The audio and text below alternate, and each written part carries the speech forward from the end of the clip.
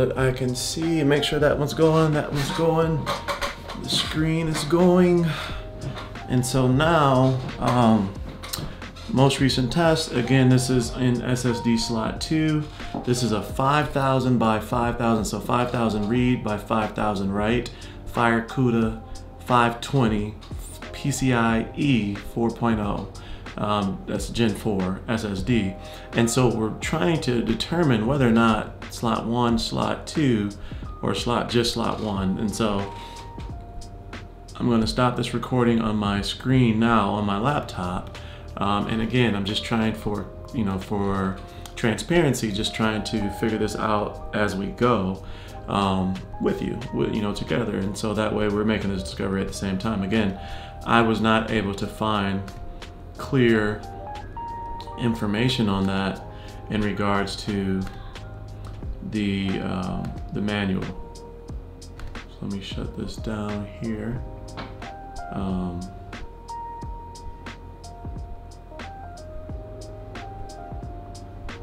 turn this off. Okay, so that's off. And we're gonna go through this together. Okay. And I don't have my, let me make sure I'm still in frame. All right, still in frame, looks to be still in focus. And so now we're going to start taking this apart.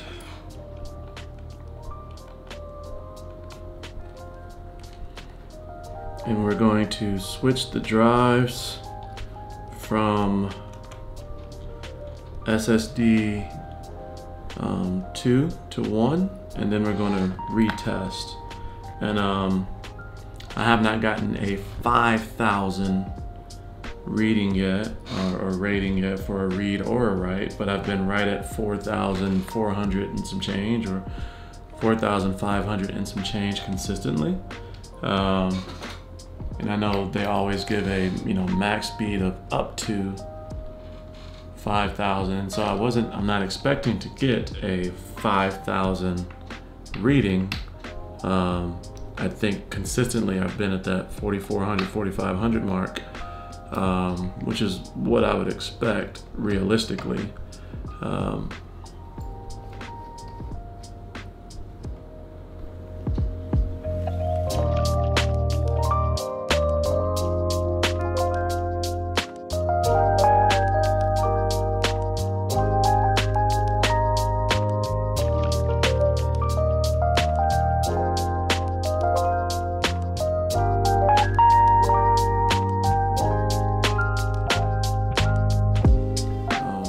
That's always the sticking point right there. There's that little clip right there, right in the middle. And so here we are again. We're here with the SSD 2 slot, and that is my CUDA slot, 520. And here's the SSD 1. It's a 2280 bracket, as you can see there. It's what it says on there. I don't know if you can see that because of the camera shine. It has not been clear, which one of these are. For one, I wouldn't consider myself a, genius on this stuff, right? So I know enough to understand the workings of these components and to put a computer together and things like that. With this particular circumstance, you have a 2280 body style that it takes a 2230 or a 2280. The only thing that you will see in the manual is that it can accommodate a 2280 as well as a 2230 with a little I don't know what you call that thing, to allow it to fit. But with that being said, it says that it can take a 2280 or 2230 or 2280 1 terabyte Gen 3 up to 1 terabyte Gen 3, and then there's my CUDA coming out. I'm gonna set it right here. Or it can take a Gen 4 up to 2 terabytes. Now it never says SSD 1 is Gen 4 and SSD 2 is Gen 3, you know, that would be information, or you know, above my skill set, if you will. So when I look at this, pull this out here nice and slowly, okay. When I look at this, and I'm trying to cover up my PC711 NVMe Hynix 512 gigabyte. And this is a PCIe Gen 3, so I mean it's yeah, PCIe Gen 3. Let me cover up my little serials and all of that stuff. But you probably can't see that, but yeah, this lens isn't gonna. But this is a Gen 3, so this is a Gen 3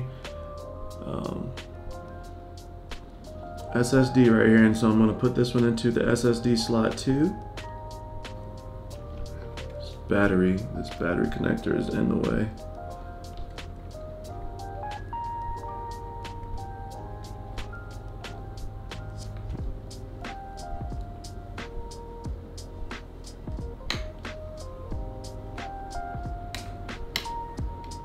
Okay, I'm going to get a click with the first one, I guess.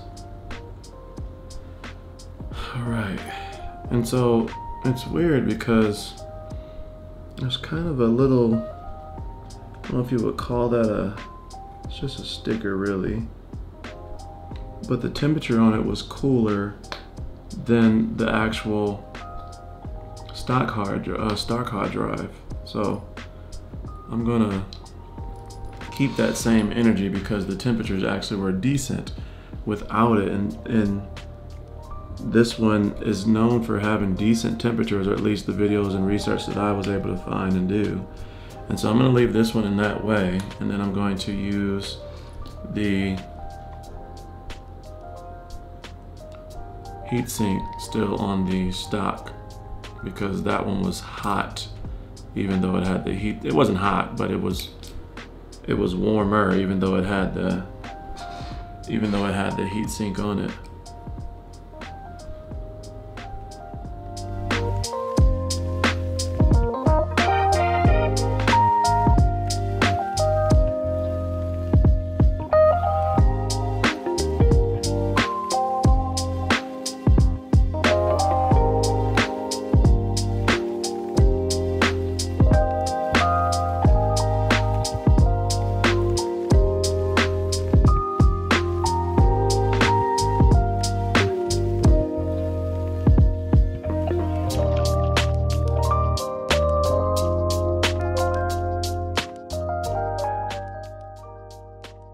And looking at the numbers that I saw previously, the fastest one that I had was a sequential 4976 at Q8 T1, and then at sequential 128K Q32 T1 I had 4981.93, and then at the random 4K I had the random 4K Q32 T16 I had 778.34, and then random 4K Q1 T1 56.99 from a read speed. And so this test is still going, but those numbers are faster than these numbers in slot 1. And so that's pretty much confirmation that, well, two scenarios. One, the FireCuda 520 is limited at that amount regardless of Gen 3, Gen 4, but that's unlikely because there are speed limitations to the Gen 3 PCIe slot, 32 gigabytes a second, if you will. So the more realistic conclusion is that both slots are PCIe 4.0. As always, please like, share, and subscribe. That helps the channel. It helps get this video out. I think this is one that's important that people will want to know about as they make their decisions. Again, inconclusive for me is whether or not, because I don't have two drives, is whether or not both drives will perform at a Gen 4 level. if you have two. But what we do know is that both slots are capable of Gen 4. It's just interesting, again, that if you had two terabyte Gen 4 drives as they come from Dell, that one of them potentially would not have Gen 4 performance. However, that is interesting that you can only order them in a RAID 0, meaning that it creates a 4 terabyte RAID 0 between the two, and that would make perfect sense, because if only one of them is going to give you Gen 4 performance, you put them into a RAID to speed up the performance. So maybe that's our answer. Only one Gen 4 is capable at a time, but if you have two, put them in a RAID. So until next time, stay cozy in that crazy world, and I will see you in the next video. Peace.